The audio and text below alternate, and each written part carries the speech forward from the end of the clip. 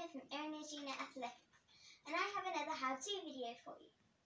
So this is how to do a tricep.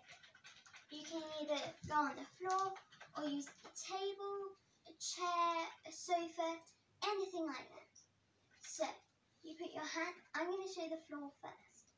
So you put your hands on the floor, you can either put your legs long or bent, and you bend your elbows down and down. Now I'm going to show you the table or whatever object you're using.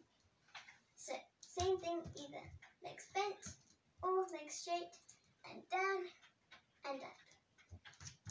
Try to make your elbow go to 45 degrees. That is a good tricep tip. Remember to like the video for a high five, subscribe to my channel.